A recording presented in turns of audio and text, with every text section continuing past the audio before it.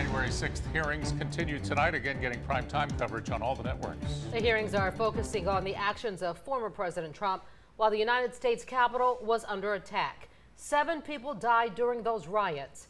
NBC 15's Kira's Harmon joins us now. Kira's Alabama Congressman Jerry Carl is watching these proceedings very closely. That's right. Congressman Jerry Carl says January 6th was a bad day and an embarrassing day for the country. January 6th, a day filled with chaos and destruction. We had a handful of people that tore things up that we need to take care of. We need to prosecute them. Tonight will be the 8th hearing held by the Select Committee investigating the January 6th attack. Congressman Carl says he stands by former President Donald Trump and his administration. The Democrat Party, this is one of the few things that they can use to get attention in their mind, which is a positive thing, tearing Trump down.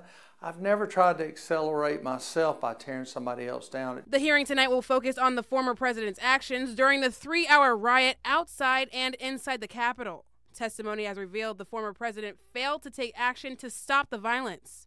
Mr. Trump says he did nothing wrong. Carl was at the Capitol on that day. When I turned the corner and I saw the people being pushed against the glass, my first reaction was to go talk to them and try to talk them down. And I didn't. I did like everyone else, and I followed what I was told to do. But in reality, I keep asking myself, what if I would have went back and talked to them? It's easy to second guess in a situation like that, you know, what other people did right and what people did wrong.